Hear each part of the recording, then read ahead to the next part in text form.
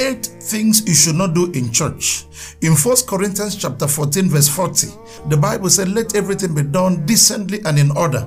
The 8 things are, number 1, talking and chatting on your phone while the service or the word of God is on. Number 2, coming late but demanding to sit in the front. It distracts others. Number 3, bad-mouthing your church. Speaking all manner of things against your church, but you're still in the church. You don't pollute the water while you still hope to drink from the water. Number 4, disagreeing with the ushers about where you are allocated to sit. Number 5, wearing revealing clothes. It distracts others. In Acts of the Apostles chapter 12, do you know the angel could not deliver Peter until he said to him, guard about thy garment, which means dress well before the doors will be open. Number 6, don't be a habitual latecomer.